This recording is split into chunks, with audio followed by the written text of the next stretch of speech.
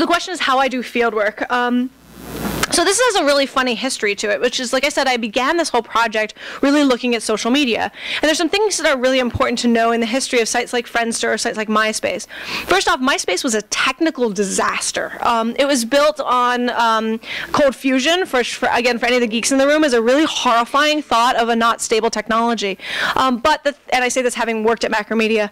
But the thing that was really, I know it all too well, but the thing that was really interesting about the implementation of those is that user IDs, or unique identifiers, were actually created in order, right, in numerical order, which means that if you knew the entire range of accounts, you could do a random sample.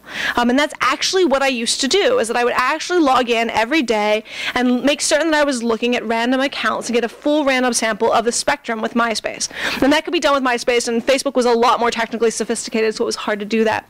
So I built out this beautiful map of what I was seeing in terms of content, and then I was thinking about how do I make certain that I can interview and engage people in light of what I was seeing in this environment.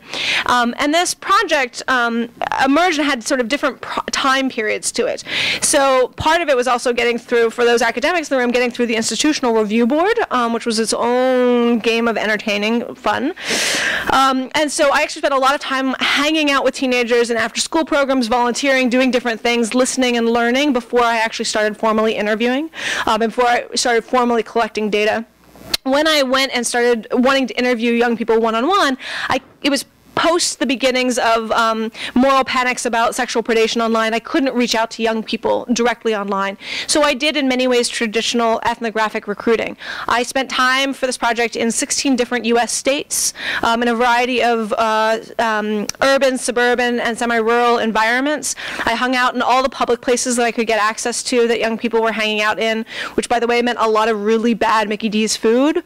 I would also spend time in schools, after-school programs. I spent a lot of time, at football games and other sporting activities, observing, talking to young people, and then I conducted 166 semi-structured interviews that were meant to sample across a variety of different populations based on the modeling that I had done through social media.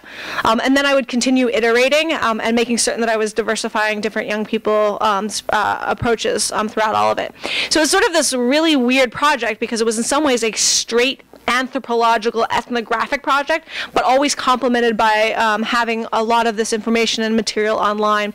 I also did a lot of content analysis over the years of any public media that I had access to, which was pretty amazing to be able to sort of go back and forth. And then when I would meet with young people, they would show me a lot of their online material and help explain what was going on, because one of the things I quickly learned is that I could not interpret anything. I thought I'd understand what something meant. I had no idea. And that was also part of the fun, is being able to learn and hear the backstories and build that trust.